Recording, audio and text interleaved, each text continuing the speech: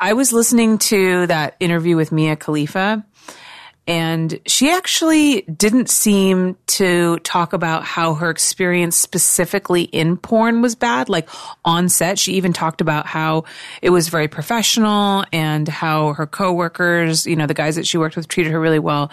What she seemed to really take issue with was how her life changed afterwards and how people saw her afterwards and how much attention she got and how the stigma followed her. Right. So a part, I guess, maybe this is a little too idealistic, but for me, rather than maybe change the porn itself, and obviously there's a lot of things that need to change, and things are changing, like agencies are becoming better and more reputable. Those smaller, shitty agents, they definitely exist, but they're kind of being pushed out. Social media has given women a voice, and where now they can kind of call out bad seeds and they can kind of band together and that kind of thing.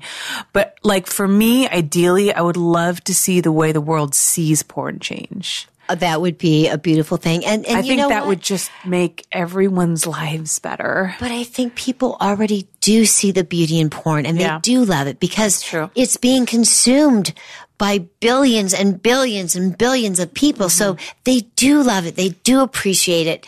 It's just that they themselves are too insecure to admit that this is something they like. So the people that are doing the shaming have watched the movies. Yeah. That's, you know, and the shaming part really freaks me out these days. I don't personally initially read any of my emails. I don't read my Twitter following or Twitters. I don't read my Instagram. My boyfriend does it first and deletes anything that's going to upset me, because I can have 1,000 people say something nice about me, and you get that one asshole, and you're like, what? I like my baby toe. I thought it was really pretty, you know? I understand. But I mean, when it starts to get where girls begin to commit suicide over it, those again are the girls that should not have gotten into it in the first place. And shame on all the who are cowards who through the internet only will shame people, you know.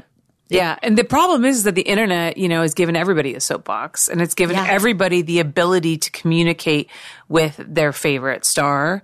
And, you know, you shouldn't necessarily have to hear everybody's personal opinion. Exactly. You know, why do you have to absorb everybody else's shame and everybody else's anger? Exactly. And that's what you get when you become a celebrity online. It's ridiculous. It's very, very difficult. And I'm so lucky that I don't see it, because I know they come in. I know that they're there. I know that, you know, there's things that are just mean. Yeah. But I'm really lucky. I don't see any of it. So are you like so glad that you were a star in the time before the internet came along and before social media and all this stuff? I am so grateful that I was a star and that I was young before there were cell phones and everybody taping everything, because I was just a wild child. I remember there was, you know, once I became famous, clubs would contact me and invite me to their club, comp me a bottle of champagne and bring me in. So I went to this club one night and they comped me a bottle of champagne, and I brought 5 or 6 of my girlfriends, including Gina Fine. And I'm out there. Gina Fine and I are dancing. We're both wearing skirts. We both end up eating each other's pussies on the dance floor. Okay. We were asked to leave, and I refused until I finished my champagne. But had there been cell phones, had there been social media, I did a lot.